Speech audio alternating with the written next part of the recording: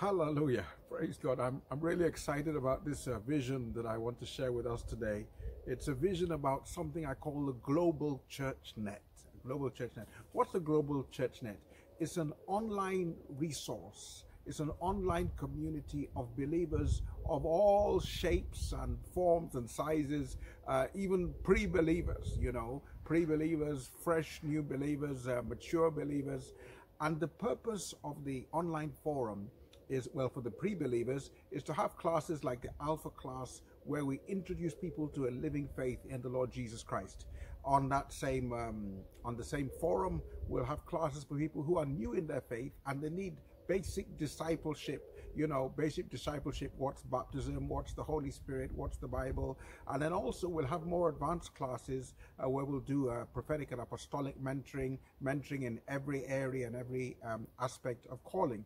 And the aim of the online resource is to gather believers together, to disciple them, to mentor them, and then to release them to various callings that God has for them.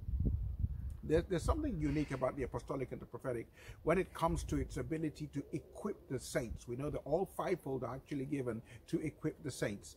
But there's something about the apostolic and the prophetic that is able to do it with a largeness of heart, where it's not about me, it's not about my ministry, it's not about trying to gather numbers, but it's about trying to feed and to nurture every believer to fulfill the great call, the great commission, and to fulfill the purpose for which God has apprehended them, for the purpose for which God has saved them.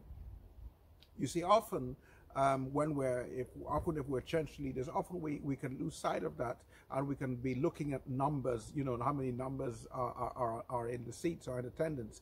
But we want to go away from that. We want to stray away from that, and we want to say our purpose is simply to empower others. So what's unique? Why do we call it Global Church Net?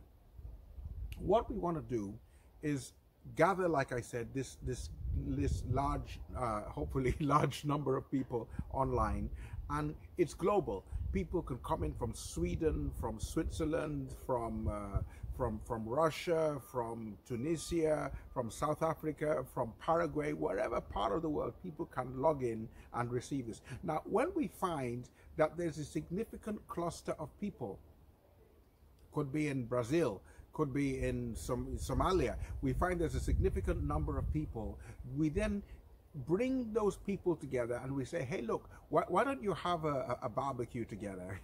Why don't you have a party together? Why don't you just have a celebration together?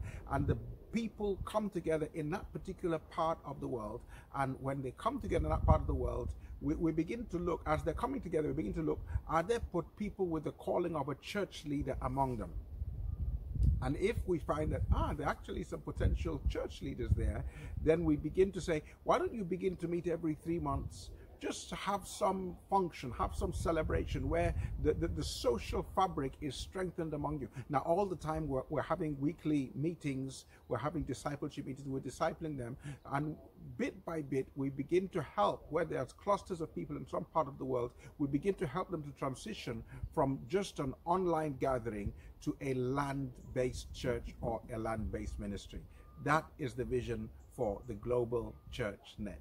I pray that it resonates with your heart. It gives everybody an opportunity to be empowered, to be equipped. And for those, like I said, where you're part of a cluster in some part of the world, we're able to extend the territory of the Lord through planting a church. And the church, just one or two things about the church. The church is the plan of the leadership of the church. We are just there to empower and to help and make sure that there's a smooth birthing and a smooth transition. Get in touch. Let me know what your thoughts are. God bless.